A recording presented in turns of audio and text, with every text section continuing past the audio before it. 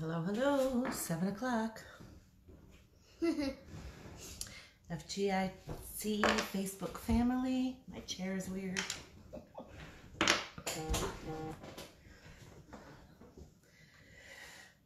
How's everybody doing this fine Sunday evening? We've already got some friends' faces up there. I think the comments. Say hello if you can hear me. I might be talking too soft. Hello, hello.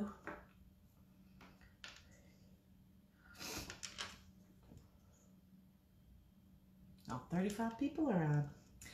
All right. Hi, Sister Joan. Hi, Sister Lauren, my friend.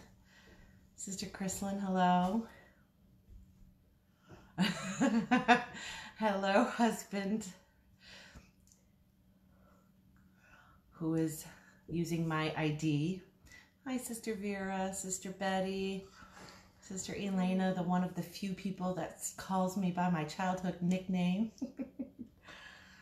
Sister Shelley, Brother Lori, good to see you on here. Sister Marlene, Brother Eddie, Sister Gloria, hi, Sister Alexis. The Seers are watching.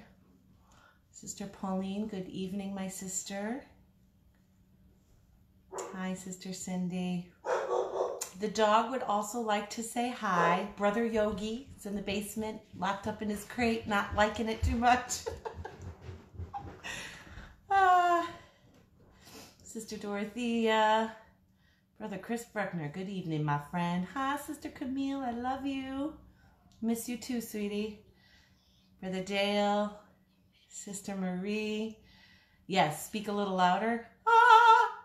I don't know why I did that. Sorry, guys.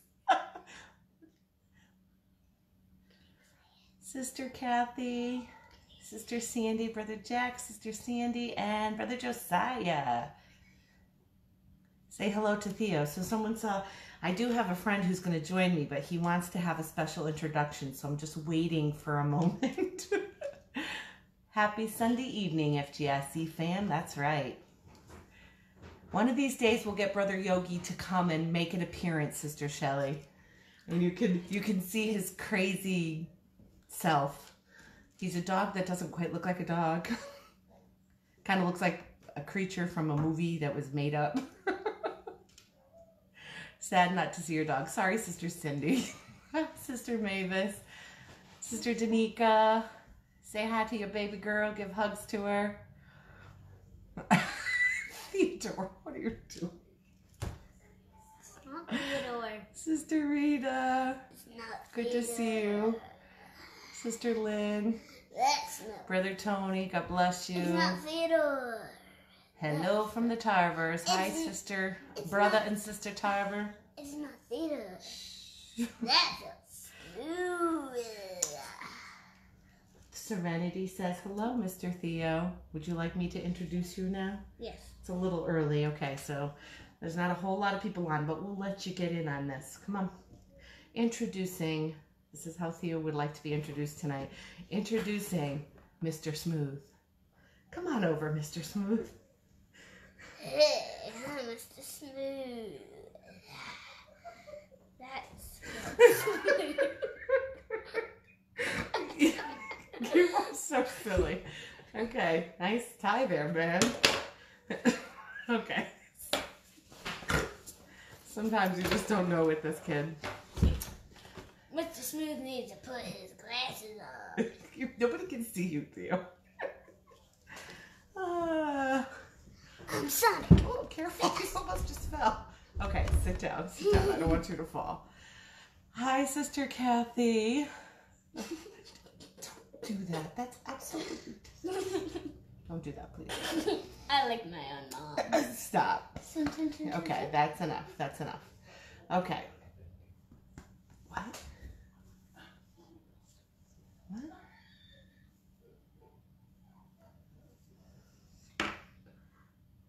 Yes, in just a minute, okay? We're still saying hello. Some people are still coming on. Of course. Theo has something to share, so he's getting a little anxious because he really wants to share it. Sister There's Judy something says really hello. embarrassing in it. No, there isn't. Dude, we'll just I drew give a it a picture minute. of it. You drew a picture. I drew a Very picture. nice. Very nice. Hi, Sister Jenny. Mr. Smooth. We like it. Sister Jewel. Yes, my silly boy. Hi, Sister Carol Martin. Okay, Theo, you need to simmer. No, I think you're good. I think everybody gets it that you are Mr. Smooth. But It's actually Theo. once you take it's actually, I don't think you confused anyone. I know. Because I was laughing, so it was just a little not on course. Not on course? That fits. Okay, Theo. Okay, enough with the smooth. My dad said that. Your dad said no more smooth. Okay, I think maybe he had a cupcake today and the sugar is gone. Whoa! A birthday cupcake, right? Okay. All right. Hello from the Sanchez 17. family. Okay, Theo, enough. Nobody understands our inside jokes. 17. Sister Agnes says, hello, Sister Adrienne. We have a foursome here, myself and Sisters Joyce, Gloria, and Sister Evelyn. Awesome. Good to have that group of amazing ladies together. That's not appropriate, Theo. Oh, and you know what? Jordan says hi. Say hi, Jordan. Hi, so. Okay, that's enough. All right. Well, we've got 90 people on, so in order to get Theo to kind of, Daddy says, who's that kid's father? Let's get this, your sharing done, and then you can go join Daddy and Annabelle. And I think maybe the dog was with them too. Okay, so Theo has some poems that he wrote during church last Sunday, was it? This one I think I'm going to do last. You're going to do that one last? Yeah. Okay.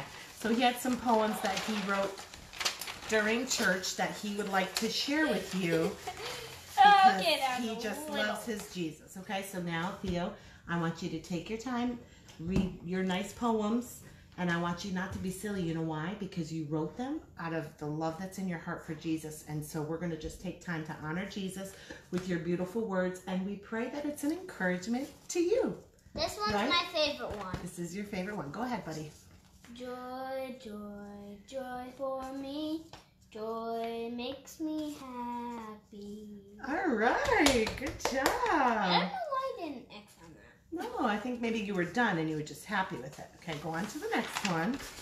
This one I did a square poem. That's okay. Nobody can see that. Go ahead and read that one. Hope is amazing. It gives me a future. It's God's power. I love hope. Good job. Exclamation point. Exclamation point. Good job, buddy. Okay, next one. The last one is my non-favorite and yes favorite. Peace is God's and Nope. You had two O's there. peace is good and it makes me feel good. And remember that last word? Calm. And Okay, remember how we said we were going to kind of tone down the silliness, okay? Thank you. And this is the last one. love, love, love for Jesus. Love for Jesus. Love, love, love for Jesus. He's not bad, he's good. Amen. So Theo wrote about many special things about Jesus. Love, peace, That Mom wanted joy, me to do. and hope. Because you were asking, what are some good words to write about that mean something about Jesus? So I gave him the word, and then he wrote his own little poems and thoughts towards Jesus. So thank you, Brother Smooth, Brother Theo, for sharing how much you love Jesus, that you find peace in Jesus, and you have hope in Jesus. Where did And my all tie of go? that gives you joy. I don't know where your tie went. We'll find it later. Can you say bye to all of our friends? Say bye. We love you. Thumbs up. Okay. Thank all you, right. Chris, bro. Okay. All right. Love you. Oh, Love you, Daddy. there's Good job. Thanks, buddy. And that's a day in the life of Theo. We never know where we're going to get with that one. I hope you all enjoyed that. I tried to convince him that his tie didn't go well with his shirt, but he convinced me otherwise. So that's fun. Kids are fun.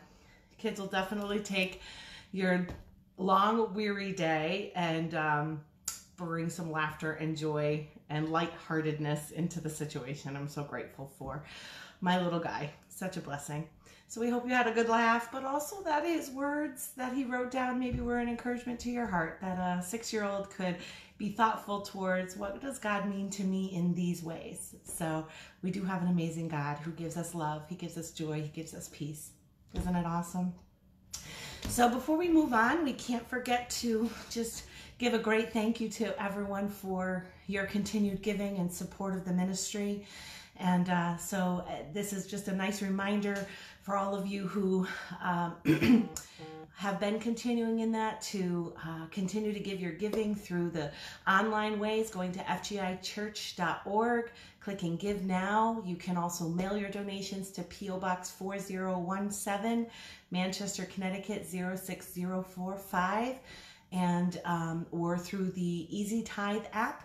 And you can just search for our church by typing in the zip code 06040, and you can be a part of blessing the kingdom of God and keeping the ministry going forward in this day. And if there's ever a day where the church has to continue to move forward, today is the day. And we just thank you so very, very much for your continued love and your giving and your heart and your prayers.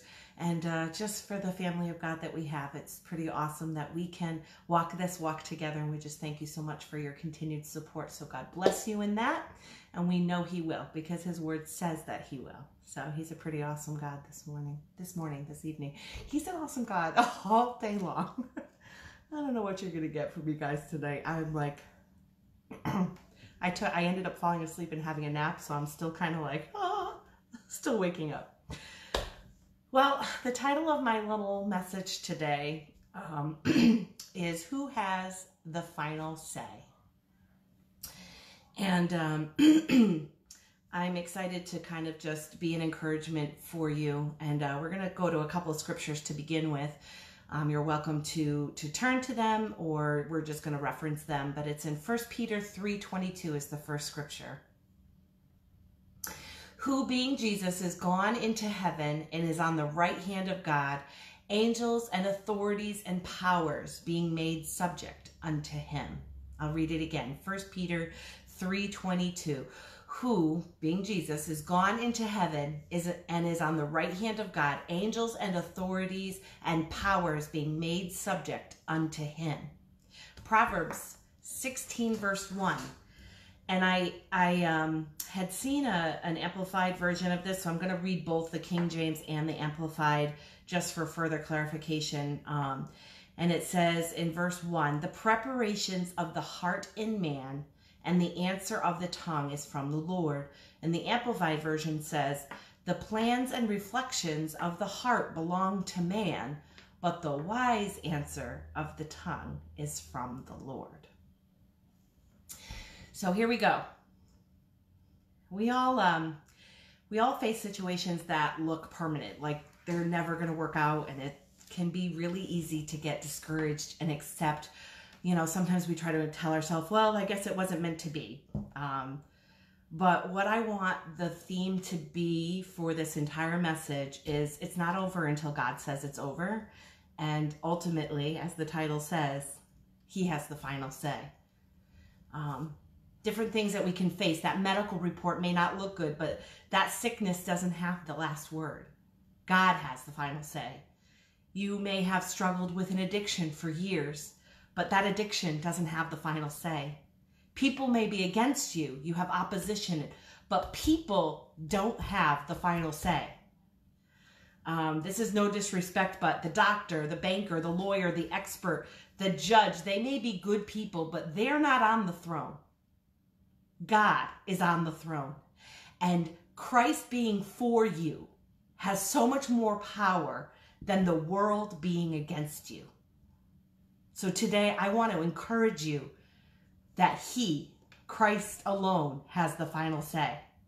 God wouldn't let you get into a problem that he can't get you out of. He wouldn't have let the 3 Hebrew teenagers be thrown into a furnace if he didn't know the fire wasn't going to harm them. King Nebuchadnezzar thought he was in control. He thought he had the final say, that the fire would finish them off. That's what always happened to everybody else. But this time, hallelujah, this time he wasn't dealing with ordinary people. He was dealing with children of the Most High God. They came out without even the smell of smoke on them. Today, we need to remember that we are the children of God, and that alone makes us unstoppable. We have the advantage. God not only breathed life into you, into me, but he put a hedge of protection around us, and nothing can touch us without his permission. You're not at the mercy of bad circumstances, of sickness, of accidents, of people being against you. None of that can stop what God has in store for you. This shows us that what God has for you won't go to anyone else.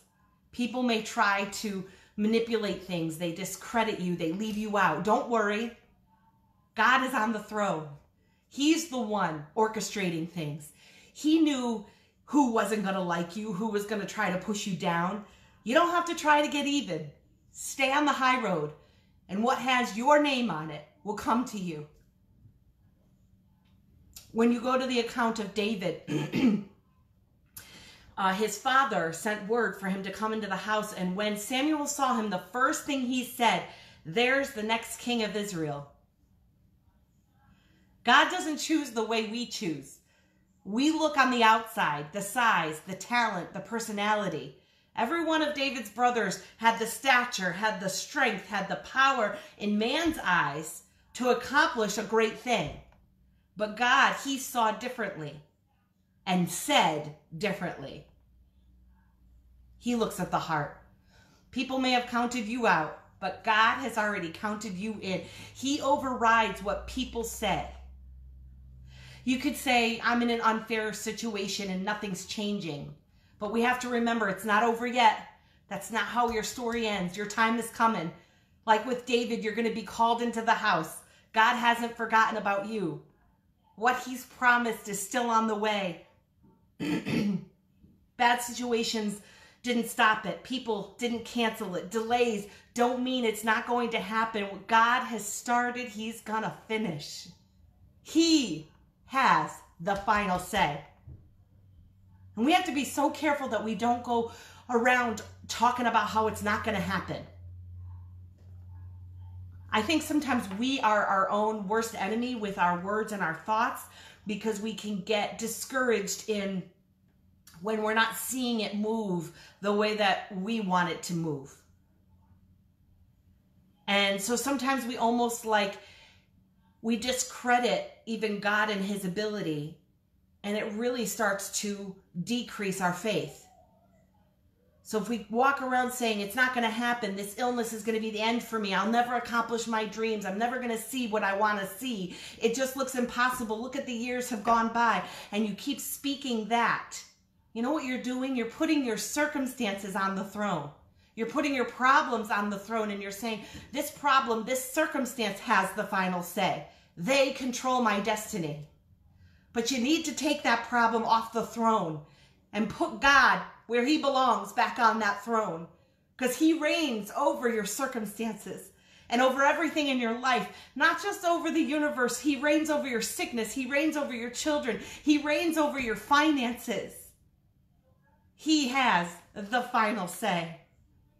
The Bible says that Jesus has the last word on everything and everyone. That first scripture I read, where it talks about everybody is subject to him, even angels and armies. He's standing right alongside God, and what he says goes. You may be dealing with sickness. The medical report says you're not going to make it. That's one word. But God has the last word. The Almighty God, the one who reigns, he says, I am restoring health back to you. Keep God on the throne. When thoughts tell you, I'll never get well, just lost my place.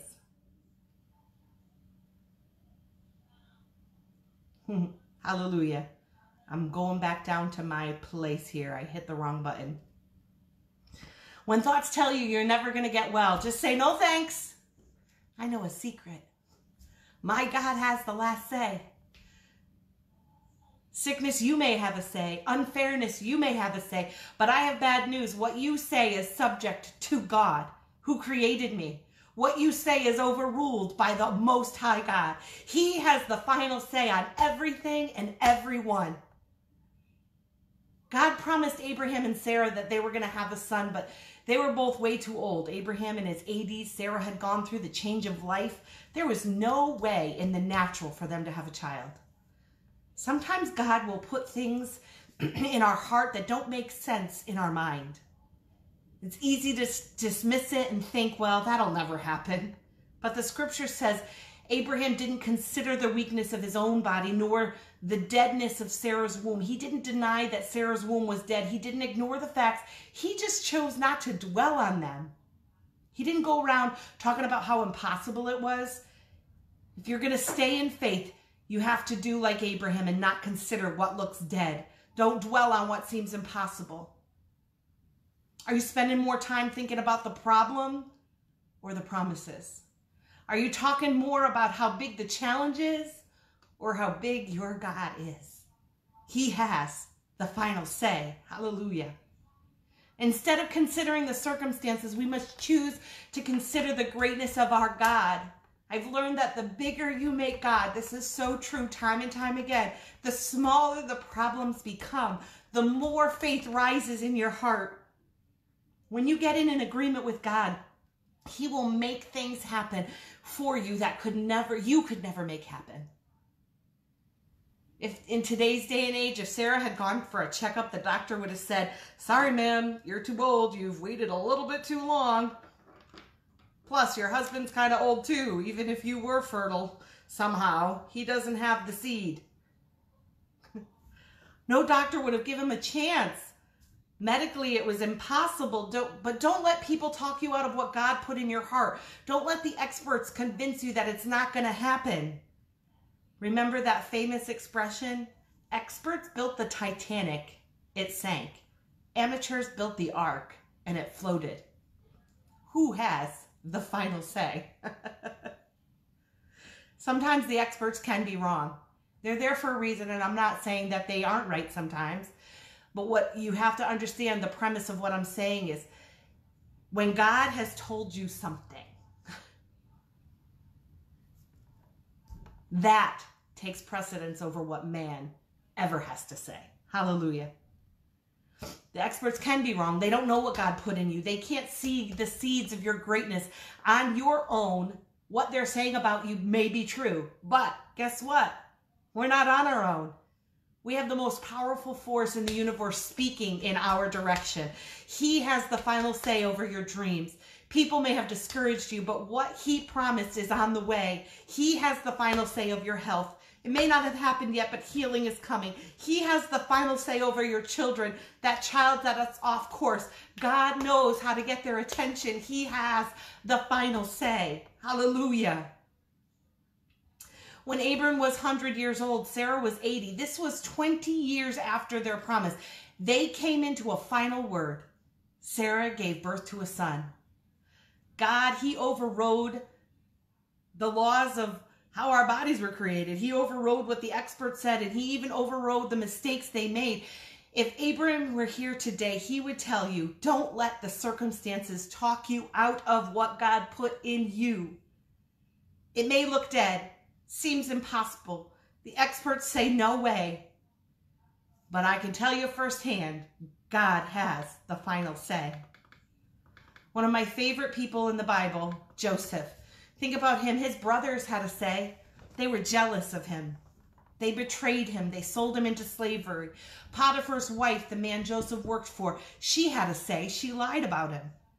So Joseph was put in prison. He had all these negative voices, negative circumstances in his life, and he could have lived in bitterness, but he understood God's word was on his life. And after all the bad, he was suddenly brought out of prison and made the prime minister of Egypt, second in command. I think it's so cool that when God has the final say, it will make up for all of the injustice, all of the delays. You're not all of you're falling behind. You're not falling behind. You're not losing ground. One breath of God's word, one touch of his favor will push you ahead and bring glory to God. Hallelujah. I believe, like Joseph, that we can see God step in and override what's been hindering us. The final word is, you will not lend. You will lend and not borrow. Sorry. You are above and not beneath. Maybe you were raised in dysfunction, abuse, depression, addiction. The final word is coming. God is about to break those yokes that have held you back in Jesus' name, so you can step up to who he created you to be. The final word is freedom, wholeness, abundance, victory. Hallelujah. Forgiveness. Hallelujah. Mary and Martha and their brother Lazarus were close friends with Jesus. Lazarus became so sick, and Jesus, he was in another city, so Martha sent word for Jesus to come and pray for their brother. They had seen Jesus heal people, open the eyes of the blind, turn water into wine. They knew he could do miracles. Jesus got the word. You would think, I'm going to come right away. But he stayed in the city for a day, for 2 days, for 3 days. Then the worst nightmare came true. Lazarus died. They were devastated. 4 days later, Jesus showed up. Has it ever felt like God came too late? You prayed, you believed, you asked, but the problem didn't turn around. Jesus. Martha said, Jesus, if you would have been here, if you had just come when we asked, my brother wouldn't have died. She could have turned away, bitter and angry. That would be the end of the story. But she went on to say, she took a moment to think about who her Lord was and said, Lord, even now I know whatever you ask of God, he would do it for you. She was saying, yes, it looks bad. It seems impossible, but I know that you have the final say. Hallelujah. Jesus said to them, take me to where you buried Lazarus. Take me to the tomb.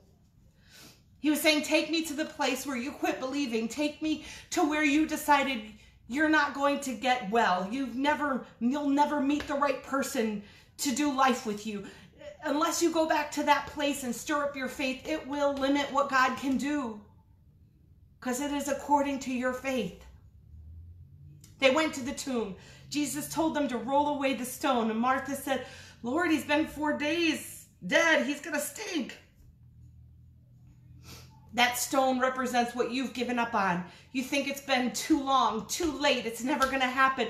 So you put the stone on the promise, the stone on your dream. You have to do your part and roll away that stone and start believing again. Get your passion back.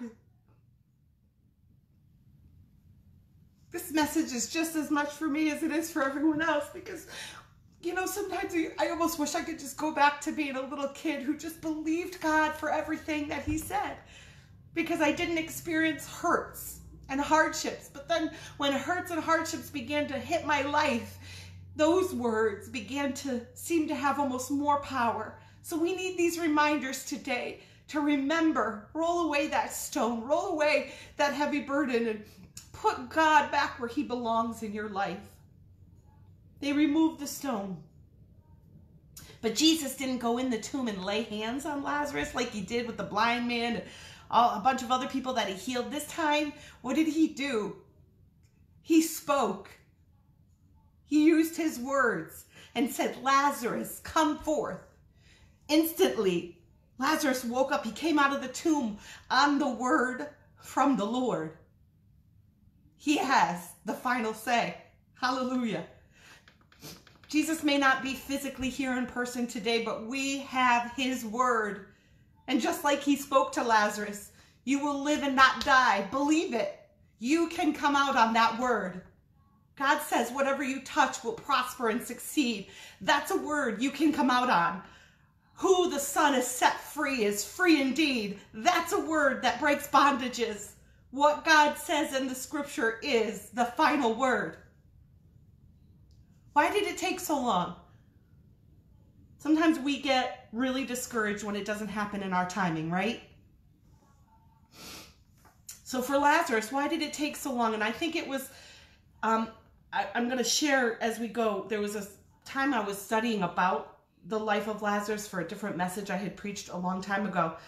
And I think it's significant that Jesus waited 4 days to pray for Lazarus. He could have healed him the first day he knew he was sick, or at least the second day, and not made them go through so much. But there's always a reason for a delay. We may not understand it, but God knows what he's doing. And while we're waiting for a situation to turn around, waiting for our health to improve, waiting for your child to get on the right track, that's a critical time. You have to pass the test of waiting. That's a whole message in itself. If Martha would have stayed negative and bitter, complaining, she could have stopped that miracle. Will you stay in faith when heaven is silent? Will you wait with a good attitude and keep thanking God? Thank you, Jesus, for having the final say when you don't even see anything improving just yet? That's real faith. That's real faith. Jesus. How you wait will determine whether or not the situation changes. So going back to what I said once when studying on the account of Lazarus, I came back on someone's explanation about a possible reason why Jesus waited 4 days to come to Lazarus's rescue. And it's just a short paragraph that I pulled out. It says, back in those days, the Sadducees, they were very against Jesus. They believed that the spirit left the body 3 days after the person died. It wasn't a coincidence that Jesus waited to the 4th day. He did it so that when he raised Lazarus, there wouldn't be any doubt about the miracle. Amen? Sometimes God will wait on purpose.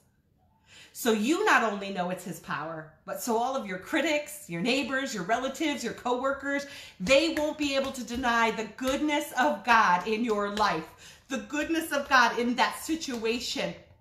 And it's not just for you, it's for God's glory so that others can believe that he is and choose to follow after him because he has the final say. How many times have we heard of near-death experiences or medical recoveries that defied all medical science? And even the doctors and professionals had to give God some credit. This is a true testament that God has the final say. If it's not your time to go, you're not going to go. The scripture, God's word says, the number of your days God will fulfill. You don't have to fulfill it. It's God who's going to fulfill it. And nothing can take you out of his hands and his time. You could say, well, my loved one didn't make it. And I really hope this doesn't sound harsh. But we do have to rest in the peace of Christ and know that when their time was up, they fulfilled the days that God planned for them. They didn't show up in heaven unannounced. They didn't get there and God say, whoa, I didn't know you were coming. He knew. And that's why it's so imperative that each and every day we live for him. We live in his purpose. We live in his promises. We live on his word. We believe his word. We speak his word. We portray his word because we don't know when our tomorrow ends. But he does.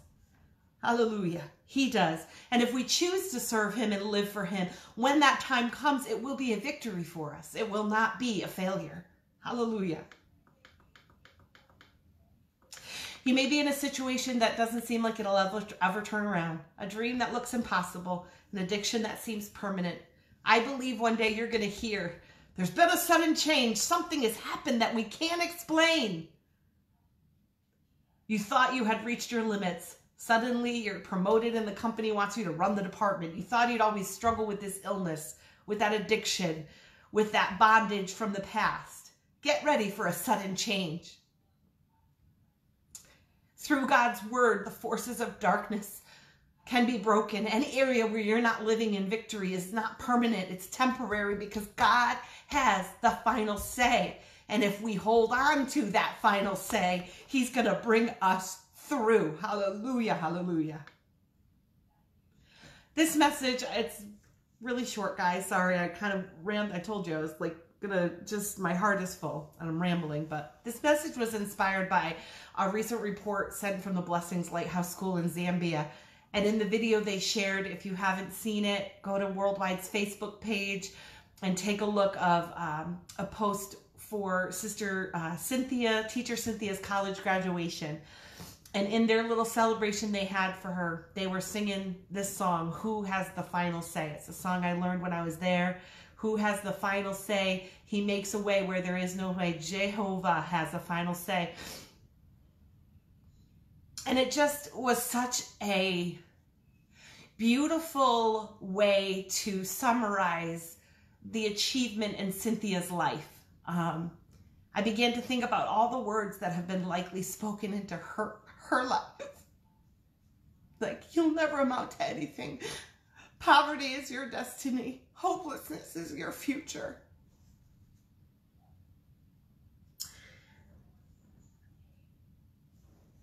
When working with the school and working towards the different advancements that we needed to make, on one of my visits there, I'm ashamed to say that I even limited her. I remember expressing my concerns to the administration team there about her abilities, and I remember in my first encounters with her, she was one of the shyest people, most shy people I've ever met. She was like a terrified deer in the headlights of an oncoming car, and she stood before the classroom and the students, and her confidence seemed so low, and when she would open her mouth to teach, it was barely above a whisper. I later learned some of that was the simple fact that we were in the room and we made her nervous. But still, it caused me to wonder, and the words came out of my mouth to their administration, like, is she really the right person for this position? And I chatted with her and I asked her, I was curious, why did she apply to work at the school? And she shared that she never really saw herself teaching children, and that was scary to her. But when the school had reached out for helpers to look after some of the youngest ones, she thought it was going to be like babysitting, assisting some of the physical care of the littlest ones. And this was her first role in the school, but then there was an unexpected change and the teacher of the class had to relocate, so the school asked for her to cover for a while. She was terrified, she said, but as she began to work with the children, teaching colors, numbers, letters, she began to see them actually get it. She was inspired and found a new purpose.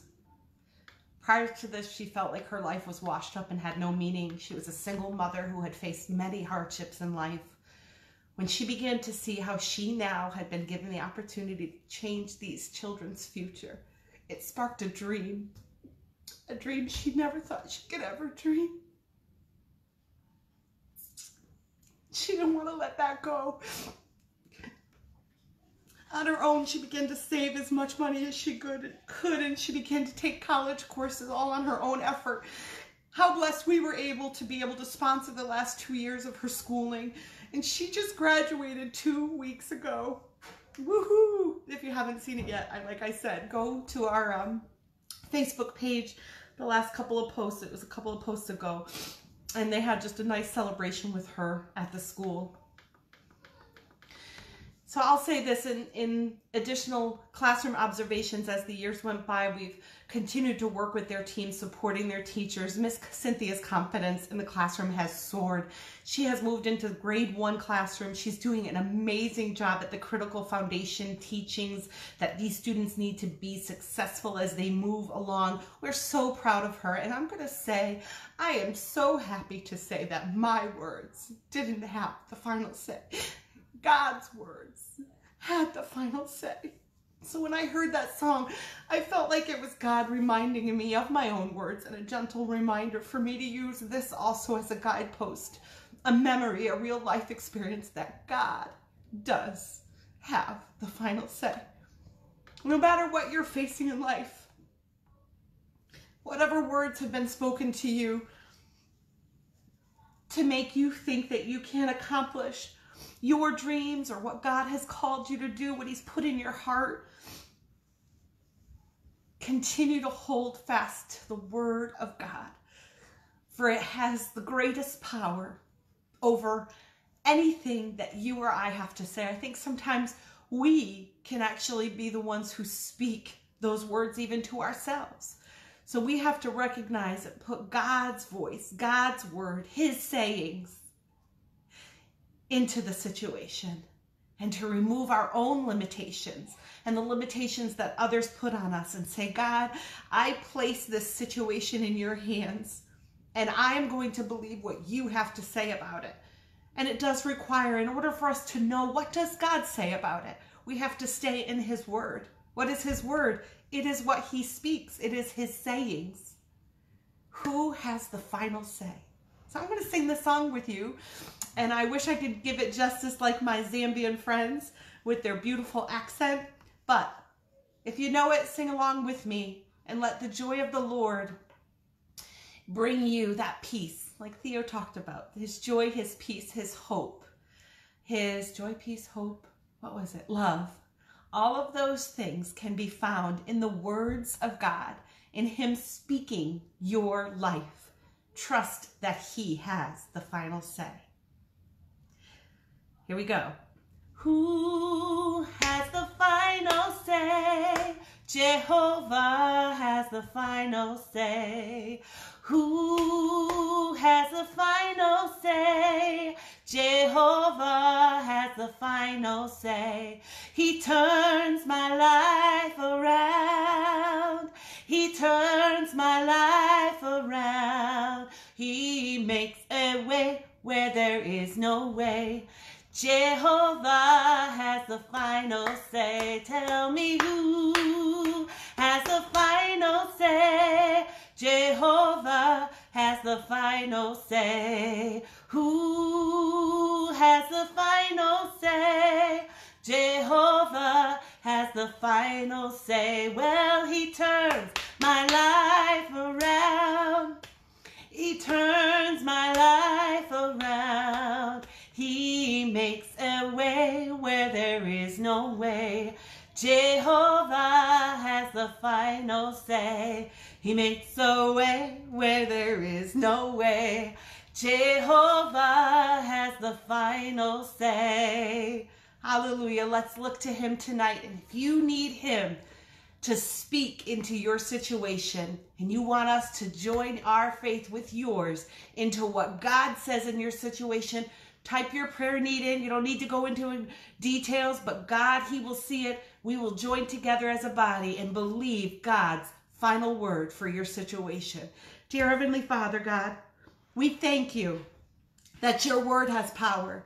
We thank you. You have given us that pathway to that power by being able to read your word, God, take it into our spirit, God, and that we can see you are for us. You are never against us. There will never be a day that you look at us and you judge us and you say you are not worthy. You always look with faith, believing the better, the greater that you have created us to be. And you have spoken those things into our lives. And today we join together as a body of Christ, as a body of believers to say, we believe in your final say, Jesus, in every situation, whatever we're facing, sickness, finances, family situations.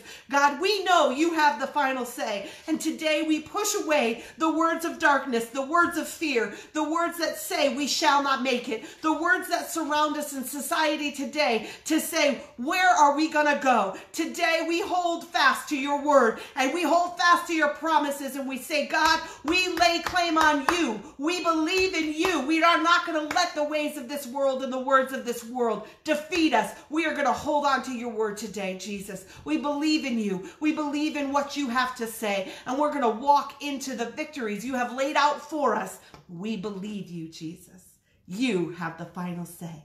You will make a way where there is no way because you have the final say. And we believe that today. That is our proclamation. That is where our faith lies today. And I pray that those who are out there struggling in their faith today, that they will turn that around for your glory, Jesus. And they will lay claim on your promises and say, God, I believe you.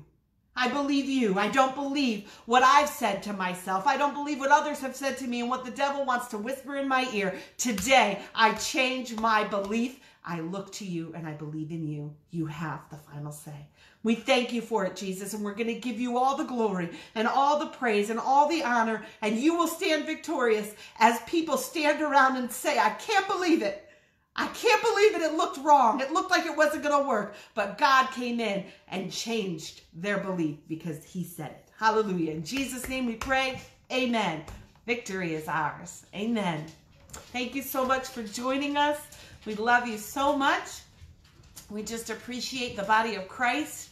And we're just grateful to know a loving Savior and Mr. Smooth back there. A faithful God. He loves you. He has the final say. Walk in victory this week. We love you. God bless you all. Is that the dog? Yeah. Y'all want to see the dog? Here's Yogi. Hi, Yogi. This little creature. Okay, bye guys. Love y'all.